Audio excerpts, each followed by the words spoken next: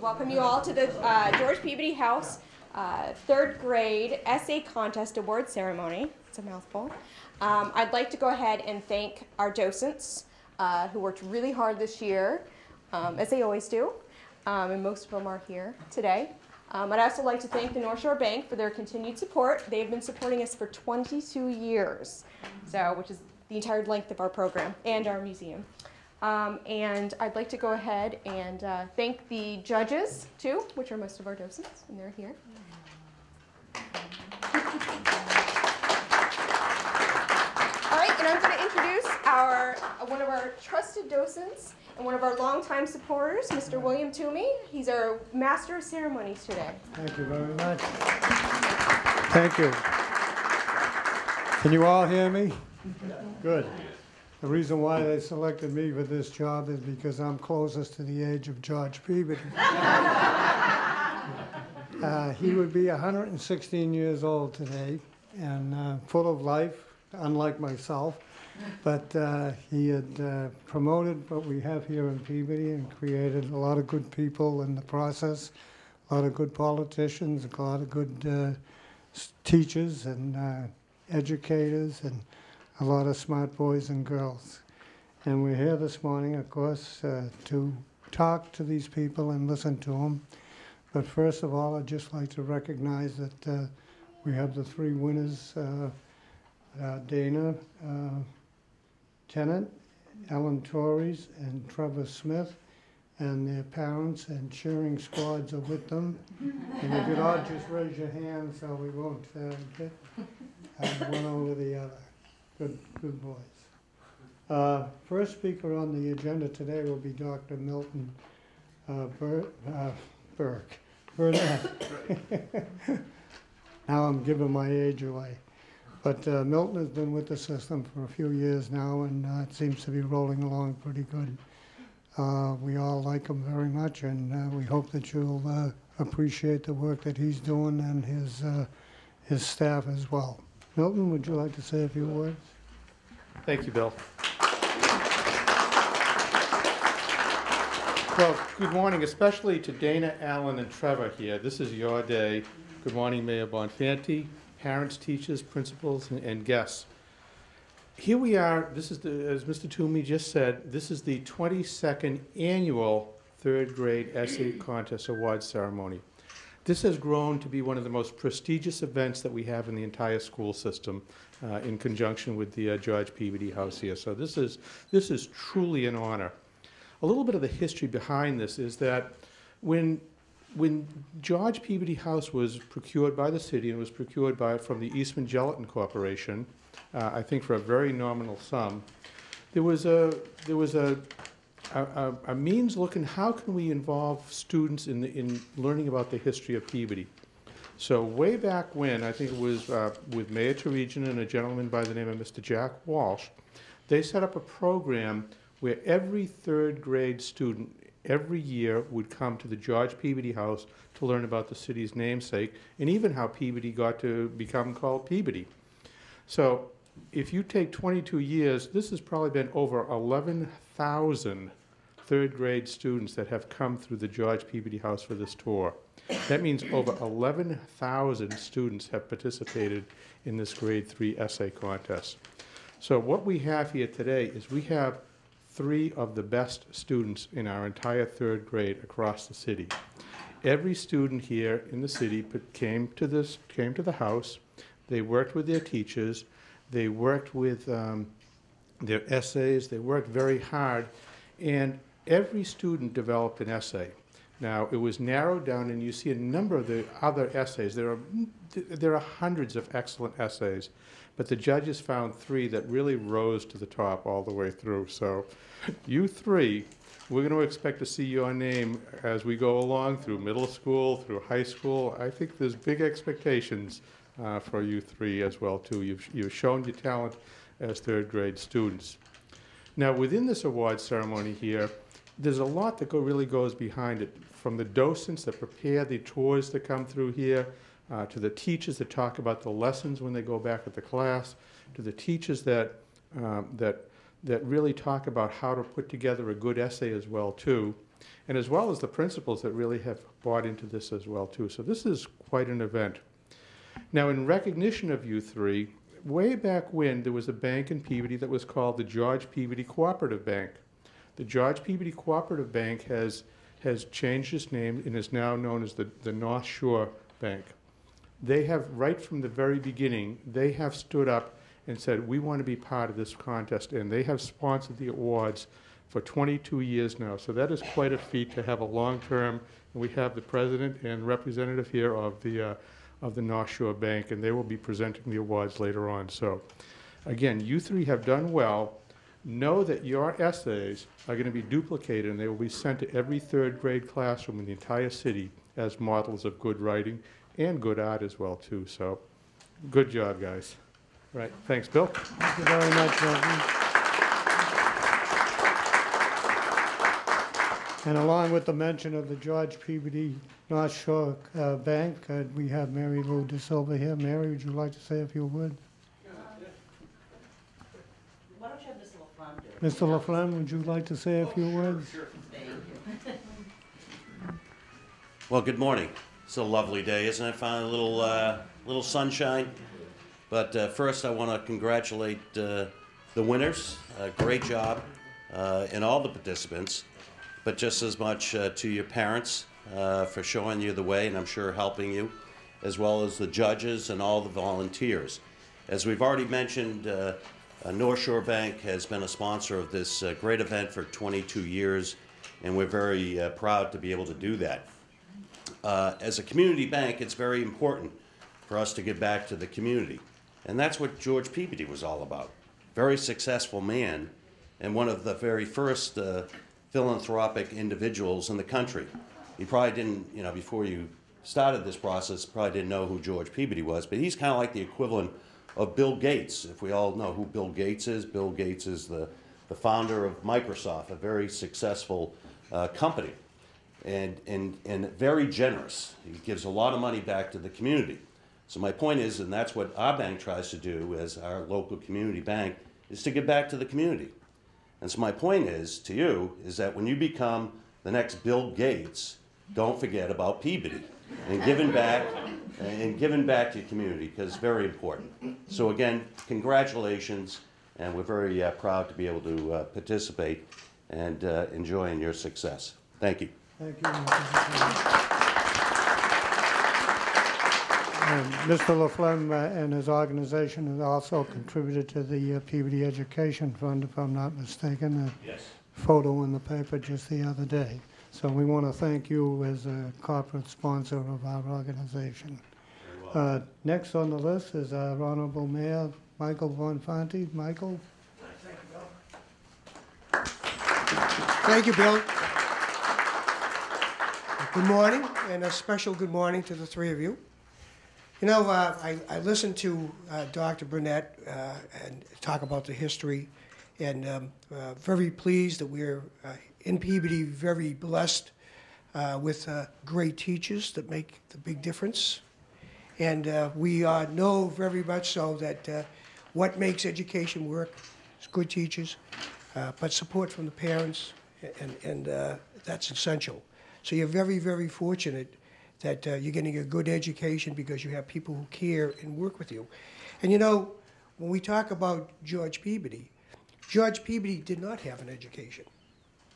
He was not as fortunate as we are.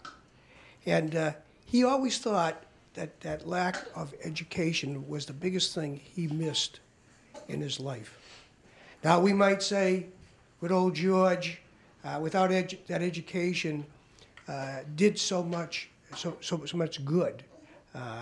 when you look at all the educational facilities and libraries that he endowed, and the fact that he felt that others needed that opportunity, he came a long way.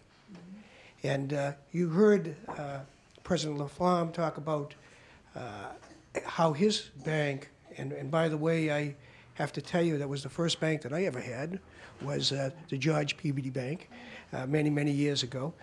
But how he has become part of this community, but how his bank, which is headquartered here, has really adopted the city of Peabody, and they give back, and that is in the footsteps of a George Peabody.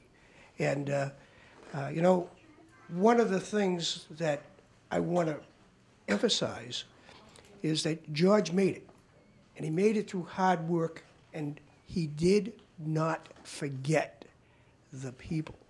And that's an obligation we have in life, is when you do make it, and you will, you do have an obligation to give back, especially in these times. And we're very, very proud of the fact that we have as our namesake a person like George Peabody. Now, he was great on education, absolutely. But he also did something that's a major problem today that he tried to address 100 years ago. And he was the biggest, I don't know if people realize it, the biggest sponsor of housing for people. In London, where he eventually went and resided, he built over 50,000 units of housing to help the poor and those that are less fortunate. So not only did he believe in education, not only did he believe in helping others, he also made it a point to help the working person. And I hate to say it, but City of Peabody is a working class community, and I'm proud of that fact. And he understood the value of education, did something about it, understood the need of the working man, and did something about it. And you know, that word philanthropist, it's a big word, and it has a lot of meaning, but he was the first great American philanthropist. And when you talk, and I listen to him talk about Bill Gates and Warren Buffett and how they're now giving back. But the first one was George. And in his day, if we gave equivalent money, it would be over $800 million, today's dollars. So it's something to strive for. And, you know, as I said, big obligation. I do think you're going to have great opportunities. And there is a responsibility that goes with great opportunities. And it's a responsibility to other people. And if we can all remember that, I think we're better off as a country and certainly as a city. So that's my pitch today. I'm putting the burden of the world on you. I also now have the pleasure of giving out the awards. And I'm going to be assisted by my friend here, the North Shore Bank. Here we go. What I'm going to do is I'm going to start with the third place winner. And I'm going to announce the name, the teachers involved, the parents, and then I'm going to ask if they would read their writings. And so why don't we start with Trevor Smith, who's from the South Memorial School. He's the son of Mr. and Mrs. Matthew Smith. His teacher was Eileen Spence, and of course his principal was Mary Ellen McGrath. So would you come forward, please? Trevor? First, what we would like you to do is to read your, go ahead. If I were a philanthropist, I would give my money to the library so we could have more books and people could learn more things. When people study hard, they get a good job like being a doctor. We need more doctors in our world, and I want to be one someday. I would study about what to do when people break their arms or legs. I love to read, and I know that will help me be a doctor. I really want people to read more. That's why I would give my money to the library.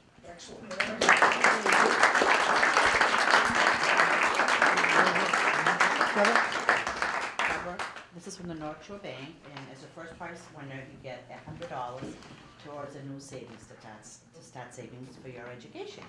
We did it back. Third place. Oh, third place, I'm sorry, $25. Sorry. Congratulations, good job. And also, it's the first year that we've had 3 young men win this award. So we just broke history here, too.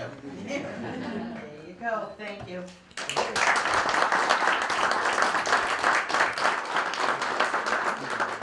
Our second place winner is Alan Torres.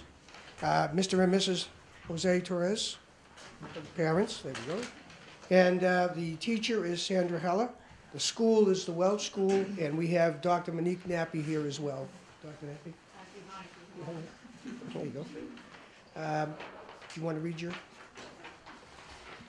No, if you, can I take it down? Because we want to get you on camera. Yeah, we want to get you on camera. So you can turn around and look right over there. If I were a philanthropist, I would use my money for more kindness and to make bumper stickers that say "Stop bullying, end violence." This would be a better world if people were kinder to each other. I would also have educational programs to teach people not to be bullies. I hope to use my money so there would be peace, kindness, and less violence in the world. Very good.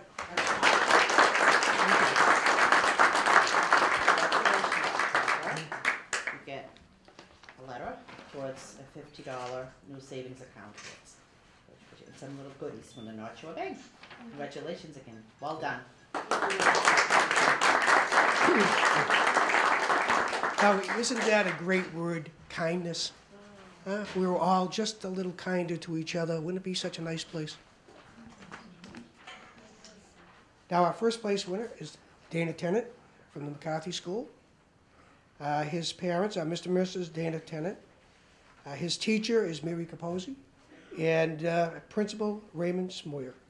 Who's next? Moira? Turn around and look at that.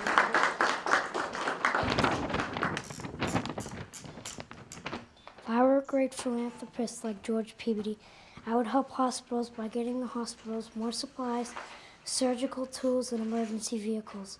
I would have people donate money so the hospitals can buy medicine for sick people. I would put up posters so people could donate to this cause. I would buy more technology to save lives. Hopefully, this will help people stay alive longer. If I do this, I think George Peabody's legacy will grow bigger and stronger. This is what I would do if I were a great philanthropist like George Peabody. Very good.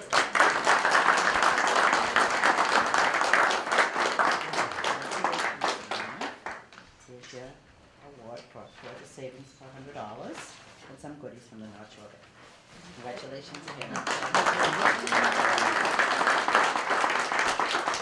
No, not only did they write great essays, but what always impresses me is the way they handle themselves and how well spoken they are too. You know, again, compliment to the parents and to the teachers. Thank you, Mr. Mayor. Very good, boys. Congratulations to all of you. You did a great job here this morning. And right now we're going to have a rendition of Good George Peabody from the Peabody High School Chorus and Ensemble by Mr. John Simons in the back here with his group. And they're going to give us that, and then we'll make some acknowledgments afterwards, and then we'll have birthday cake and punch. John? I just wanted to mention I brought with the three singers. This is Helen Jeffers and Natalie Diaz from Bernie Baldessaro.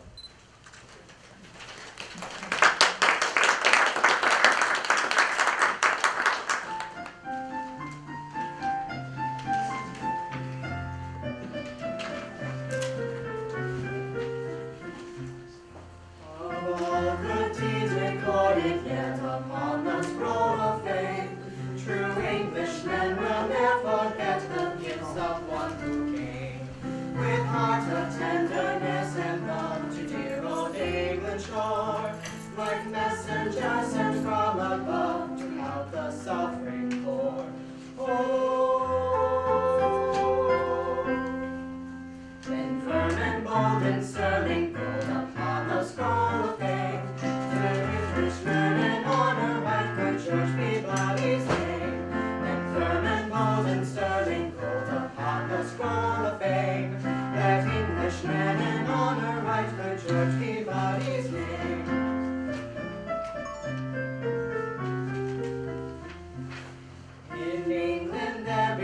taught a heart from peasant to the queen, to which his generous act in part has not a lesson mean.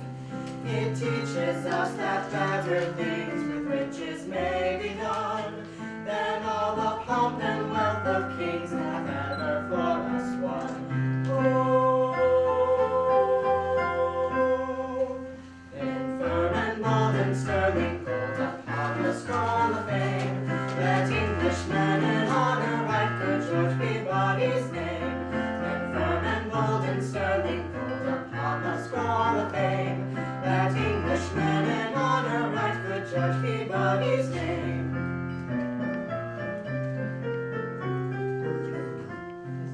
Our Queen Victoria, bless her name, to George Peabody wrote. She sent to him no tinsel frame, but just a simple note.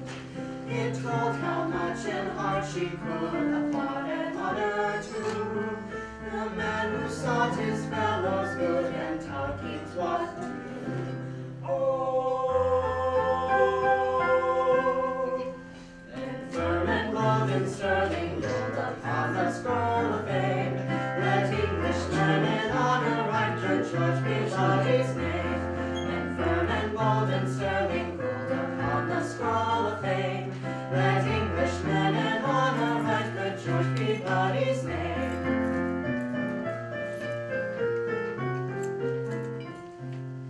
George answered in his honest way and told our gracious Queen he'd honored her and blessed each day that in our land we'd been.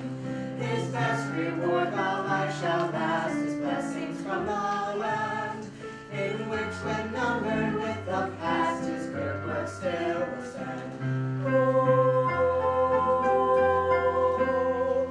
then firm and bold and sterling gold upon the scroll of fame, let Englishmen in honor write good George Peabody's name. And firm and bold and sterling gold upon the scroll of fame, let Englishmen in honor write good George Peabody's name.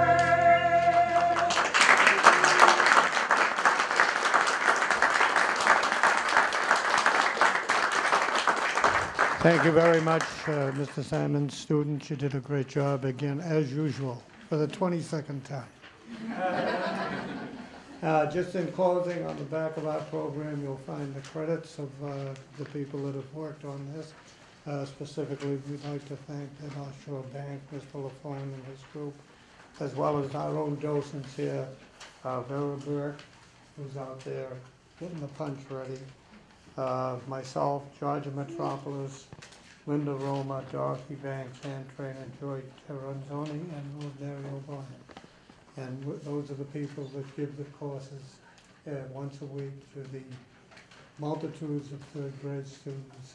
We're probably the only school district in the whole North Shore that has taught our children what we were all about.